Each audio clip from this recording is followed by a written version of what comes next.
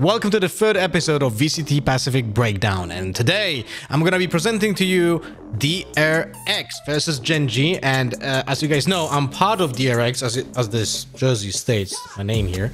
I might be biased a little bit, but the reason why I am a content creator for DRX in the first place is because I love the playstyle of DRX, and I'm gonna break down for you a immaculate retake that they did against Gen G last week.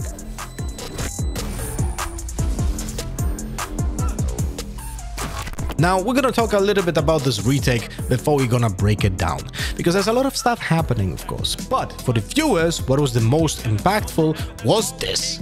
The Jet double kill here was not only super flashy, but also pretty impactful. But that's what the viewers will focus on, because it's very flashy, right? The reality is, though, that's not the reason why this retake was so insane. And we're gonna explain it right now, why this retake was insane. Now, when we watch the professional games, we need to realize something. The in-game leader of the team needs to recognize the win conditions and lose conditions for specific rounds. That's insane responsibility. Now, for this specific round, that one win condition and one lose condition. The win condition is the lockdown being placed on the short to make sure that you can get all the space on the A side. Lose condition is, well, this opponent Sova has the ultimate and will destroy your win condition. So now you have to find a solution to this problem, because you know what is your win condition and you know how can you lose this round because it's gonna get counted. And DRX found that solution, and it's actually unreal how effective this is. So by using the lockdown, you trigger the opponent Sova to use his ultimate to destroy the lockdown. So essentially what DRX does is they use the lockdown as a temporary frag on the opponent Sova, because he's gonna be busy destroying the lockdown with his ultimate when this is being placed. So there's a massive change of pace that is gonna happen for DRX. So what I mean by that pace change is that DRX recognize that they need to start the retake while the lockdown is being placed.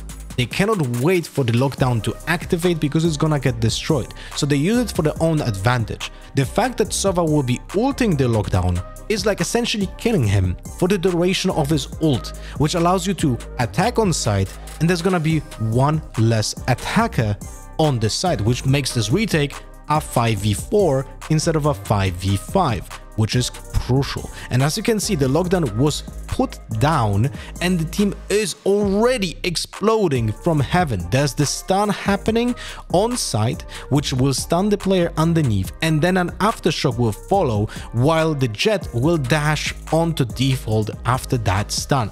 Very important to note is something else: the micro positioning of DRX on heaven. By saying micro positioning, I mean those two players standing in this small corner here. This is something that I've seen DRX use some time ago, like 2 years ago, and then was copied by other teams. Those two players are not affected by the breach stun, which allows them to initiate the retake. So the player under hell is getting stunned. Player potentially standing on default getting stunned. The player that is countering lockdown position is also getting stunned. But the two players that are next to window are not stunned because of this small piece of floor that they can stand on, and they can instantly jump out, which essentially saves them time because they don't have to stand in this position next to the breach, so they avoid order the stun in that position. So this is very efficient way of using space, and also saves the crucial 1 second that you would have to otherwise to run up and the stun would fade. And this is what's happening in the round, because when you pay attention to how it goes, you will literally see how Foxy enables himself to be faster on side with this. Before we play the round again, to showcase that Foxy very efficient movement based on those positions, pay attention to also something that is happening on the other side, the CT.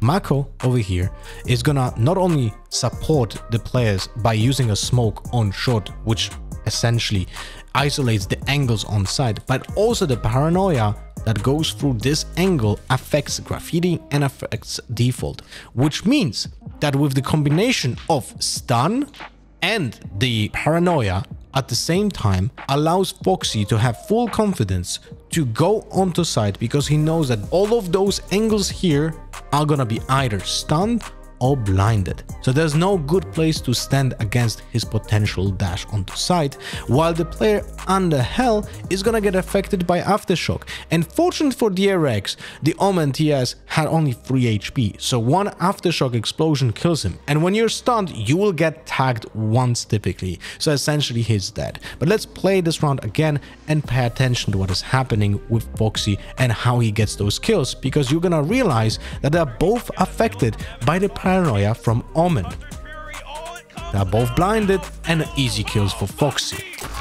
Now, also worth mentioning is this smoke on the left side of long, because this smoke was being placed there before Foxy dashed on site. The reason for that smoke is because Omen had to be busy with using the paranoia on site, so the Jet had to supplement the smoke on long for those 4 seconds, crucial ones, but that's long enough for them to actually do the execute. And now that allows them also to use the second Omen smoke that Mako still has for a very important position.